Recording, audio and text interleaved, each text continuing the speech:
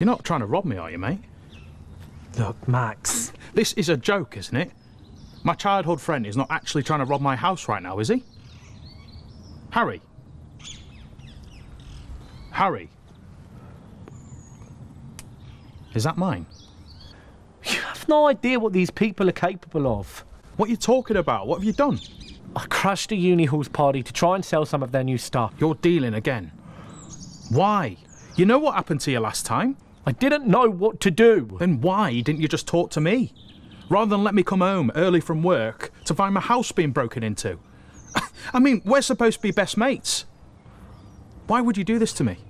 You can have the house. You can have everything. Because I don't want it anymore. We can do this. No. No, we can't. I love you so much, Paul.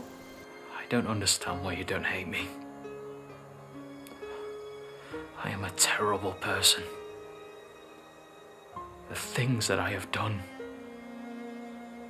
and not just to you, but out there. I love you so much, Susan. I do. And I need to do this. I need to set you free. Ah, 18. Good lad. Been waiting for today for ages, sir. Have you? Well, all seems in order.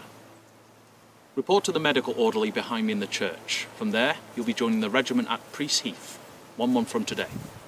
Now move along, soldier. Thank you, sir. Next. Look, I understand that, Jamie. I do. But what I don't appreciate is being threatened and then being called a fucking liar. Okay, I get it. Leave that to me, yeah? What do you mean? I mean, it's a problem that I'll take care of. What, so you do know where the money is? It's not as simple as that. No, you gave me all this crap before, right? Now tell me. Alright, calm down. No, I won't calm down, alright? I don't even want to know what you've done with the money.